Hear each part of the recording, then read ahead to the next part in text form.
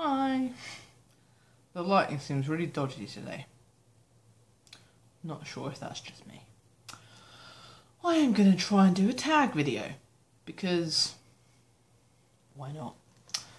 I've written them down, I've written the questions down because all the questions were on my phone, which I'm filming on, which is really annoying. Blah, blah. The tag is called Get Your Freak On 15 Weird Facts.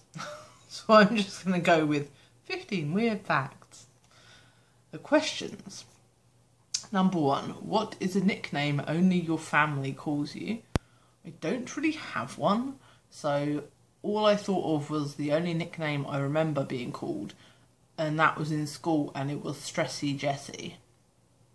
Yes, hilarious. Unfortunately, it's still true to this day.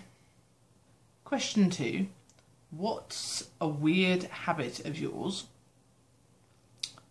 How do I pick just one weird habit? I have all the weird habits.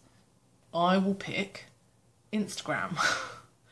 I have this awful compulsion when I get a comment on Instagram to reply to every comment. But worse than that, if someone likes my photo, I feel like I must go and like one of their photos back. Like, not out of their thing, but like an OCD thing. You know, in my head, I'm like, I must go and like a photo back. It's really time consuming and stupid. And it puts me off posting photos on Instagram, and it pisses me off because it's made me kind of stop enjoying it because I can't get over my own issue. I am pretty sure that that is not the way most people use Instagram. Question 3. Do you have any weird phobias? This is ridiculous for a channel like this because I also have all the phobias. Well, not all of them, but I have a lot of phobias, obviously. So I'm just going to pick one. It's a really boring one, but it's cotton wool scratching on anything. Oh. Sorry. It makes me feel sick to think about cotton wool scratching on your teeth or something. Like nails down a chalkboard. That is what cotton wool does to me. And for someone who is obsessed with nail polish, I come into contact with cotton wool very often. Question 4. What is a song you secretly love to blast and belt out when you're alone? This is ridiculous because there's just so many again. And I've said before, I don't really believe in guilty pleasures because I think that you should just be free to enjoy whatever you want and not be embarrassed or ashamed about it. But I can't say that I would freely announce the fact that I do love these songs, as in I love to sing them. So I guess some part of me does feel shame about this. And those songs are Kelly Clarkson, Stronger, and Since You've Been Gone. I can't help it. They're sing-along songs. I just do. Taylor Swift. Swiftie. Swiftie, stop making such singable songs. I can't help it. I sing Red, and I sing, what's that really good one? Mean. I love singing Mean, because it's good, and it has a story behind it. I don't care. I don't care if you're judging me for singing Taylor Swift. Swiftie. And also Katy Perry's Raw and Part of Me. Also because they are like empowering kind of messages, I think. That's basically the theme here. It's not really my usual taste in music, any of those things. But those are, it said, you know, what's the song you secretly love to blast out? And also Lily Allen's Hard Out Here, because I like to say bitch a lot. Number 5, what is one of your biggest pet peeves? I have so many of those too. Basically, I just have all of these, like, a lot. I'm just going to pick one. Well, no, I'm lying. I'm going to pick 3, I think. Rudeness, lack of respect, and rude customers. I used to work in customer service, and rude customers are just, the bane of your existence when you work in any sort of customer service. If you're like a telesalesperson or you work in a shop or whatever, retail, there is no need to be a rude customer. Even if you have a complaint, you do not need to do it with rudeness. Respect the staff.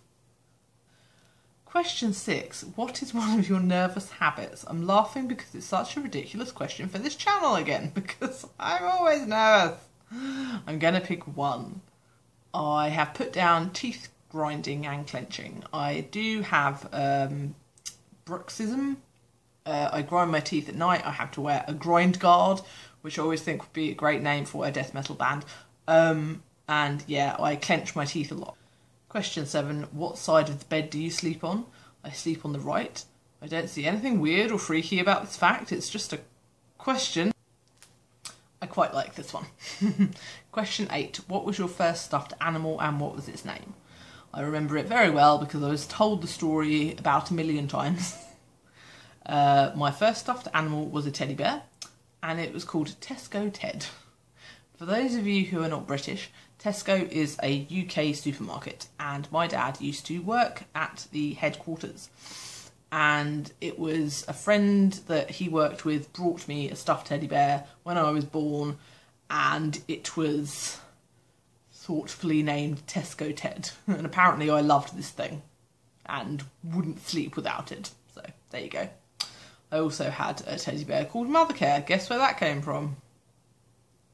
Question 9. What's the drink you always order at Starbucks? The shame! I can feel the shame coming. I used to, before it became like a really frequent thing, I used to always get a caramel macchiato. They were my favourite. But now I will always get a short dark in a tall cup, so there is room for cream, because you don't get room for cream, otherwise you just get the entire cup of coffee. So, and I hate people who tip coffee in the bin, because you're like, someone has to change that bin and you're putting liquid in it, you're putting hot liquid in a bin. Would you do that at home? No. So that's what I order like frequently. If I have a treat on my Starbucks card, I will get a pumpkin spice latte with all the whipped cream. Question 10 is not really applicable, but I'm gonna say it anyway. It is, what is the one beauty rule that you preach but never actually practice? I don't preach anything. The one thing I guess I would encourage someone to do would be to have a really good facial skincare routine, because that is the base of your face. And it's certainly something that I do not keep on top of enough. I kind of do the basics and I try really hard to look after my skin because I have really shit skin, and I don't try hard enough because I'm tired and depressed and shit. I was so happy. I am trying harder. Question 11. Which way do you face in the shower? This is such a dumb question. Like, who just faces one way? I face both ways. I turn around. I do a full dance. I do a full 360. Every single way you can face, apart from upside down. That would kind of be weird. But whatever floats your boat. Question 12. Do you have any weird body skills? If you are at all icky about body parts being hypermobile, don't watch for the next 10 seconds or so. I can touch my thumb to my arm on both sides. Apparently this means I have double jointed thumbs, but I don't think anything else is double jointed. I have a friend who is like super, has that hypermobility thing. I'm so sorry, I don't know the name of it.